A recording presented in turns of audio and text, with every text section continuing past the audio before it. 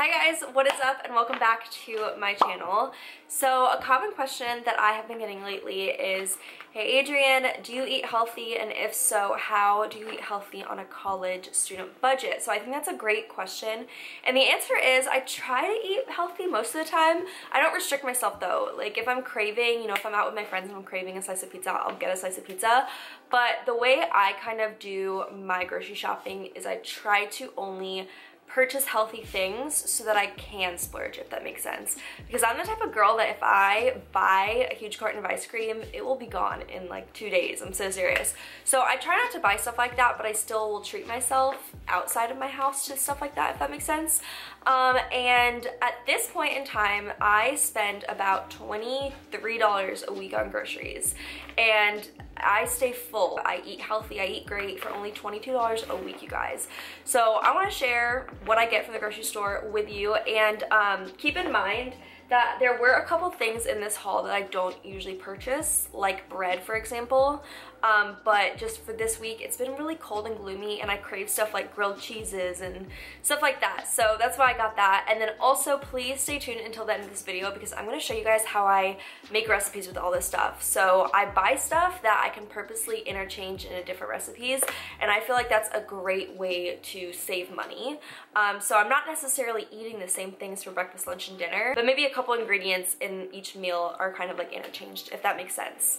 But alright, so let's go ahead and get started. If you're wondering, I do my grocery shopping at Food Lion. I used to be a Harris Teeter gal, but Harris Teeter is so expensive. So if your bill at Harris Teeter was $50, it would probably cost you, I'm not even kidding you, like $27 at Food Lion. Harris Teeter is like 30% more expensive. So first tip is, know your prices. Like if you have to drive an extra 2 miles to save $30, do it. But yeah, so I went to Food Lion and I'm just gonna go ahead and like hop right into this and show you what I got. Also, can we just talk about my little audience that I have going on right now? The dogs are just straight chilling. But here is my receipt and I just wanted to show you guys. So the total on my bill for 22 items was $44.08. So when you do the math, this is all gonna last me 2 weeks, meaning that I am living off $22 a week here. All right, so none of this is in a specific order. Let's just go ahead and get started. Okay, so the first few things I got are some fruits. So first I got pineapple chunks and I got mango chunks. This stuff is amazing and sometimes I put them in smoothies, and then I also will use it for the recipe that you're gonna see later on in this video, so I'm not gonna tell you. I also got a bag of corn. These Steam Fresh bags are awesome. And what I'll usually do is I'll just steam the bag and then I will put it in a container and I'll use bits of the corn all throughout the week. You know what I mean? So it's really easy for me to just pull out. This whole bag is like $1.50, you guys, so cheap. Next, I got this bag of sweet mini peppers. Okay, so peppers aren't something I get all the time, but maybe like every other time I go to the grocery store I will, because you can not only incorporate peppers into so many different dishes, but they're really good snacks. If you cut up a pepper with like hummus or like salt and pepper, really, really good snack. And I know that might sound weird, just like raw peppers is a snack, but try it, it's really good. Next, I got a head of cabbage. This is also something that I wouldn't just get, but I always do get one kind of leafy green. I usually get spinach, but I already have some leftover spinach, so I decided I would just get head of cabbage and try and incorporate this into some stuff this week. Cabbage is also really, really cheap, you guys, so taking advantage of stuff like that.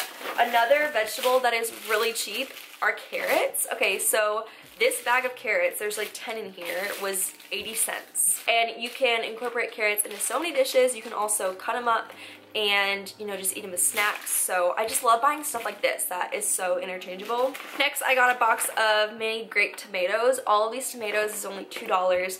And once again, like I'm gonna say this so many times, I could use tomatoes in so many different dishes, and you'll see towards the end of this video. And side note, I used to have a phobia of tomatoes. I used to think they were so gross and disgusting. And if you feel like that, I feel you, girl. A great way to like start eating tomatoes is by having the baby ones and cooking them. I feel like they're a lot better when they're cooked, and it's just, yeah, I still don't really like the big tomatoes. They kind of freak me out. Next, I got a cucumber. Once again, you can use this in so many different dishes and to snack with. And then I got a couple of avocados. So avocados can be tricky because I know sometimes you can go to the store and they're like not ripe at all, but even if they're not ripe, just like get them and then just use them later in the week. And also if you want to save money on avocados, get them from Trader Joe's, because Trader Joe's has them in like a big bag and it's really cheap. Next, I got this box of Sprouts. So this is also something that I don't get every time, but Sprouts are awesome. This huge box is only $2, and I know you're probably like, what are you using these for? So Sprouts you can add to salad, you can add Sprouts to tacos, to like chicken dishes, so much stuff, and it just adds a really good kind of crispy taste and a leafy taste, which in my opinion I like that. But yeah, and they just look really fancy. I feel like when you get little stuff like this, it can really enhance, you know, your feelings when you eat, because it makes you not feel like you're balling on a budget. So I don't know if any of you guys are familiar, but in the fall they have these fresh cranberries by Ocean Spray, and I love these just for snacking. I'll also show how I incorporate them into breakfast and dessert. All right, so next I just got a loaf of rye whole grain seeded bread. As I mentioned, bread is not something that I usually buy. I usually just go right past the bread aisle, but I've just been craving it, so why not? If I don't eat the whole loaf, my roommates can definitely help me. Next, I got a sweet potato. Sweet potatoes are so good. Usually I'll get a bigger one, but I just got this for something specific I'm making this week, so I didn't really feel the need to get a huge one. And yeah, sweet potatoes are really cheap, and they taste so good, and they're very healthy for you too. Okay, also got a box of whole grain pasta. I like to incorporate like little bits of pasta into stuff like pasta salad, or maybe like chicken with some pasta on the side. So love the whole grain brand that they have at Food Lion. Next, I just got some chickpeas. You guys are gonna see what I end up using these for also. Chickpeas are literally like $1 and they can really enhance a dish. So yeah, I'm excited about these. And then next, I wanted to show you guys this. I actually bought this for the sake of this video.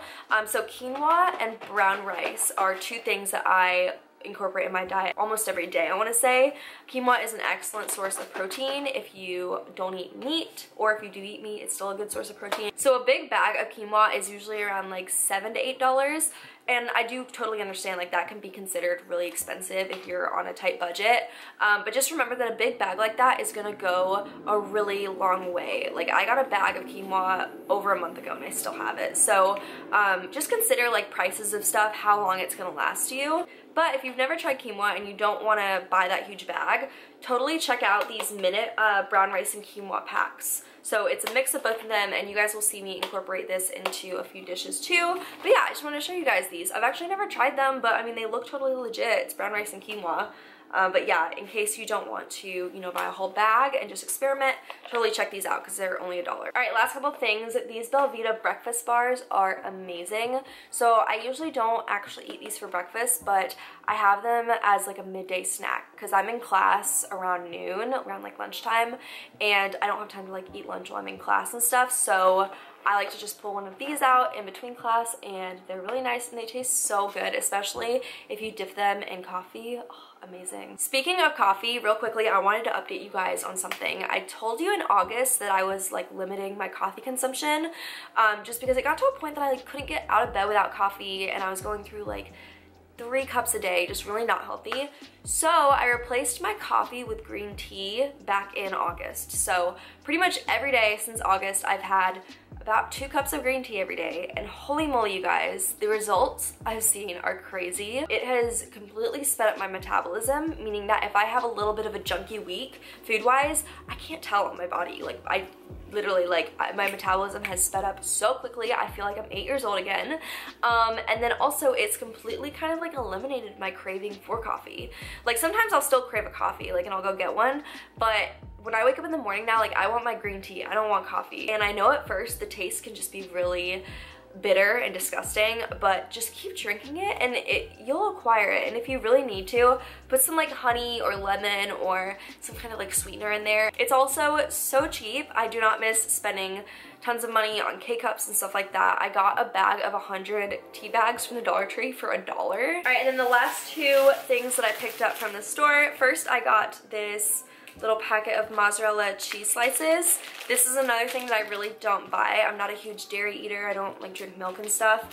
But I have been craving, as I've said, grilled cheeses. So you'll see what I do with this. And once again, mozzarella cheese is super interchangeable. And then I also got a bag of flour tacos. I love having tortillas in my house because you can either make tacos, you can make wraps, you can put them on the stove and make tortilla chips out of them. And it's like $1 for a huge bag, so you know, why not? All right, so that's my little grocery haul. If you want to stay till the end of this video, I'm now going to show you how I make breakfast, lunch, and dinner with all of this stuff. Before I continue on, let me know what you think of these types of videos. I would love to do more meal prepping videos. I personally don't meal prep. I kind of just cook the day of. I feel like whenever I meal prep, the food just ends up going bad because my plans change. But if you want to see more like what I eat videos, stuff like that, I would love to show you guys. So just let me know in the comments below. And without further ado, I'm going to go ahead and show you guys how I make recipes out of all this stuff.